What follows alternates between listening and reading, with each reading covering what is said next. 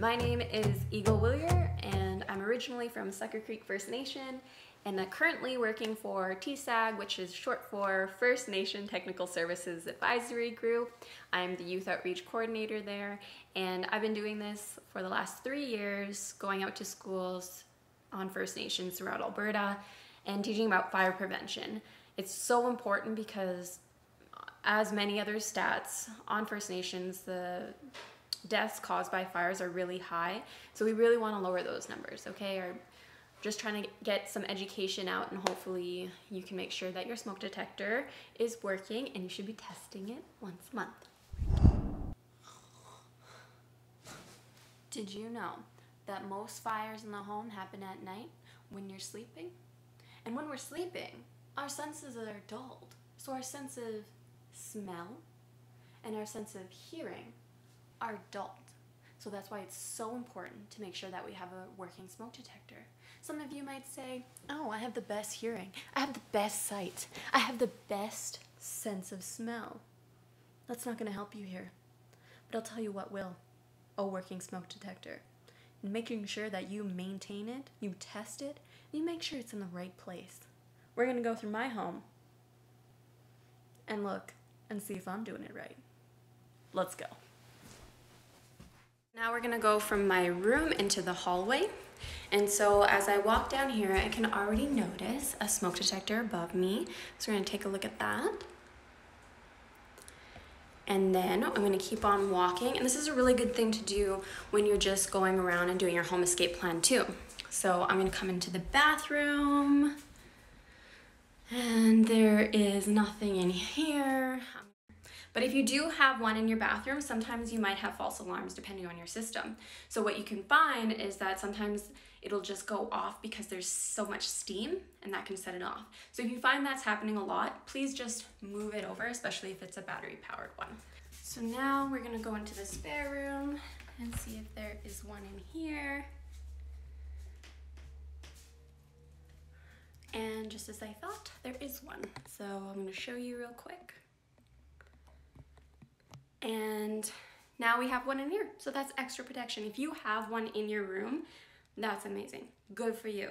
You are extra protected. But another thing you should also do when you're going to bed at night, even though if you do have a smoke detector here, is make sure you close your door, okay? It can help protect you from fire and smoke for a little bit. Now, I go to a lot of schools throughout Alberta, and sometimes I get the question, well, what if I don't have a door? And instead, I have a blanket. That's totally fine, okay? But the thing is, this isn't gonna protect you as well as a door will. So please make sure, if this is what you have as a door covering, then you get one of the smoke detectors in your room. If not, then please make sure that you have one just outside the room so that whoever's in this room, whoever's sleeping here, can be alarmed and notified that something's going wrong in the house, okay?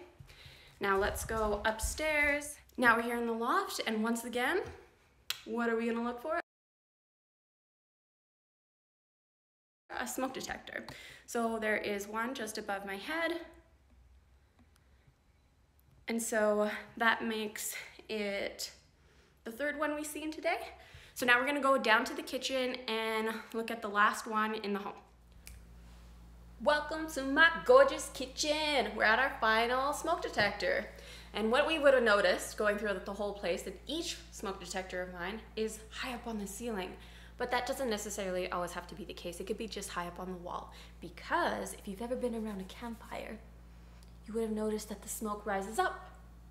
And that's why it's so important to have our smoke detectors either high up on the wall or high up on the ceiling, because that's where they're going to detect that smoke. So now we're going to go on and test them. So the one that I have in my kitchen here is hardwired in, but you would test it just the same as a battery powered one. There's going to be a hush button or a test button that I can press.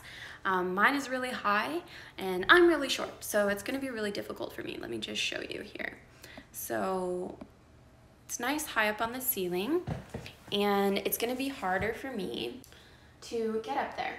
So I can try all I want, but this isn't gonna work, and I really do suggest that you do not try and put things on top of things. So I would not do a chair up on a chair just to try to get up on there. But what I'm going to do is I'm going to use this step for my dogs to get up here. So when I'm going up, it's as safe as I can possibly be. I'm going to stay on this edge here so that I don't put my weight on the other edge of the island, and then I can press the button.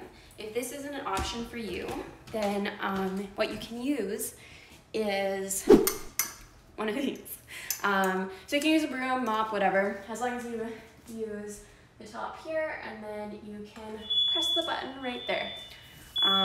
That will help you a lot, especially if you're too short and you can't reach it yourself. Try and do it the most safest way possible. Another thing is you need to also maintain it. So say in the summers you opened up your windows, some dust came in, that can also get into your smoke detectors too. So it's really important that sometimes you even vacuum them just to make sure it's clean, because if there's too much dust accumulated in there, it might not actually work. And that could be detrimental to your family's safety. Another thing too is when you do decide to test, there's a few steps that you want to look at. So when you do decide to test, unless you're really testing your family, please make sure that you let everyone in the house know, so everyone's not freaking out and thinking it's an actual fire. So test it, press the button. Sometimes they're all interconnected within each other in the whole house, and then all of them will start to go off. Sometimes they're not. Just check and see what type of system you have. If you haven't tested it through cooking already, it's really important to make sure you know what yours sounds like. So thank you for watching. If you have any questions or comments, please comment below. If you would like to subscribe, that would mean a lot to me.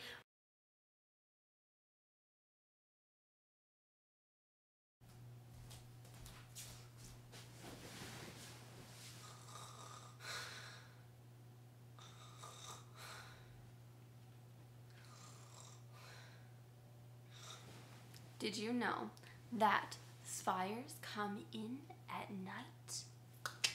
No, they don't. Some kids that I teach, they say, well, I'm gonna smell it, or I can hear it. No. No, hard no. You're not gonna be able to sense those things. So it's really important to make sure that you have enough smoke detectors in your home, make sure that you're testing them, make sure they're working, and make sure that you know if some other things, you know, just really good, really good, really good. Bing. Your senses are dulled. You can't smell. You can barely hear. Well, some people are really sensitive sleepers, but when you're not,